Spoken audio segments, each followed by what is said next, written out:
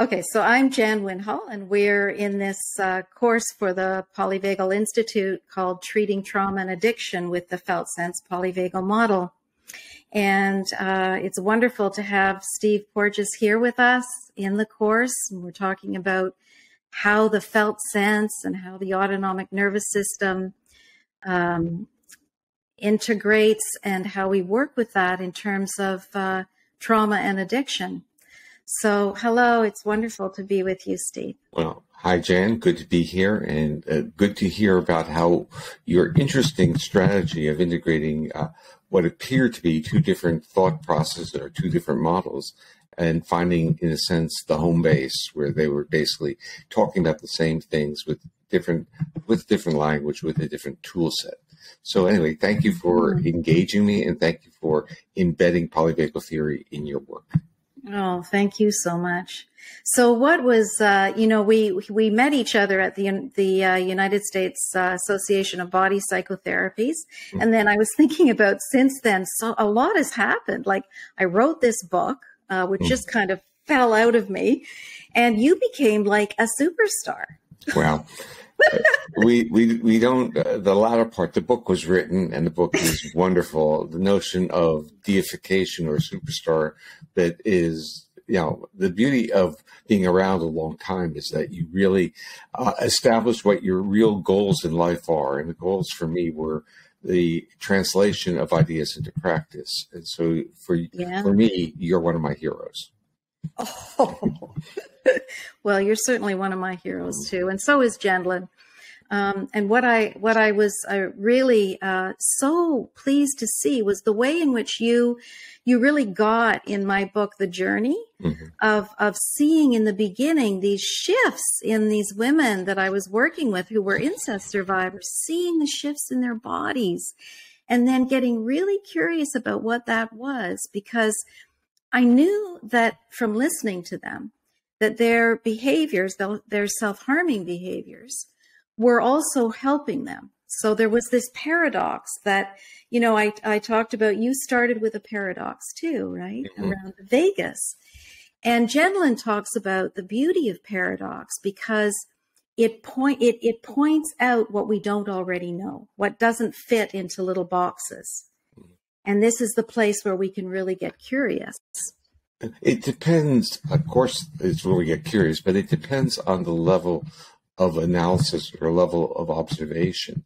When I've always thought of addiction as really a valiant attempt to regulate one's state.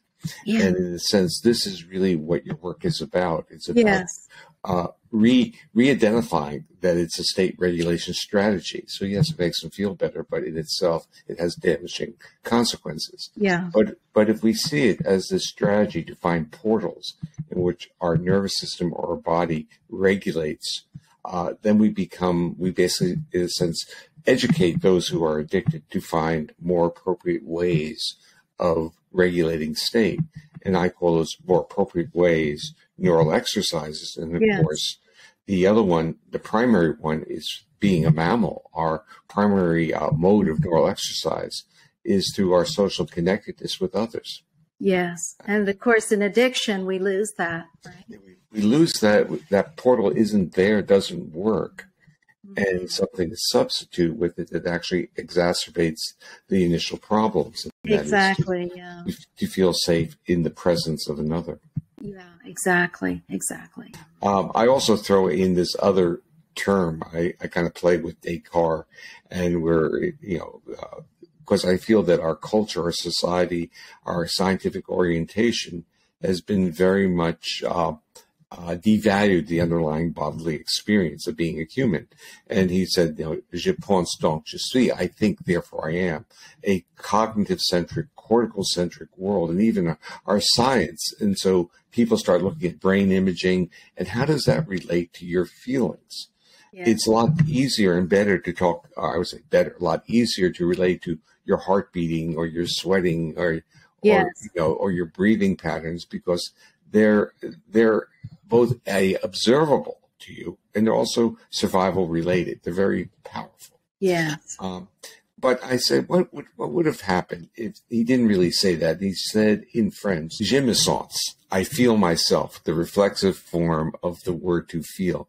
And in English, we don't even use the word to feel oneself. We use the word to feel, and it has this great ambiguity. But if we used a reflexive form and said, I feel myself. So if he had said, je me sens, using the reflexive form of sens, to feel, donc je suis, therefore I am. That's what we're both talking about. If I feel myself, I am. If I think, I'm not so sure. Yes. And this is what Gendlin would say too. It's so Gendlin, he would say, how am I up here? And then he would drop down inside and go, and but down here is very different. And there's the felt sense, right? Yeah. And the felt sense in his terminology is this interoception that occurs following the neuroception shifts your state without telling you why you shifted it. The interoception is what you make of those feelings. The meaning. Right? And we have to make meaning out of feelings, and often we end up with scripts. I don't like you, or I'm upset, or I have too many things to do. So simply like ask an anxious person, what would make them feel better? If I didn't have to do this, or I didn't have to do that, then if those things are done, how do they still feel? Their narrative is that it's causal outside. And that things have been done to them. And they haven't, in a sense, acknowledged in their felt sense that they've been reorganized to be chronically threat-oriented.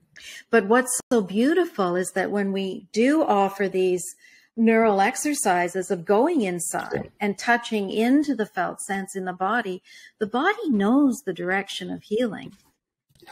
Well, the body knows what it is to be a human. I mean, and absolutely. It's really interesting. The body knows how to heal. And again, both on a mental and also on a physical level, we have taken that agency away from the body. We have. In our culture. And so like in the medical world, physicians heal you, or surgery heals you, or drugs heal you. As opposed to welcoming interventions in which your body is doing the healing. You're healing yourself. Yeah, exactly.